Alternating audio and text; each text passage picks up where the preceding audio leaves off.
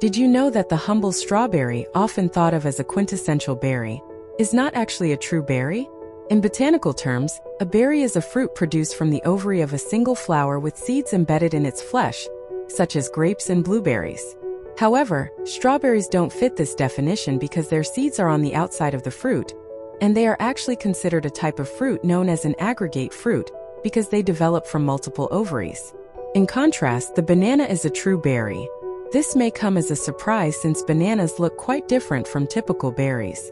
However, botanically speaking, bananas fit the definition of a berry as they develop from a single ovary and contain multiple seeds within the fruit.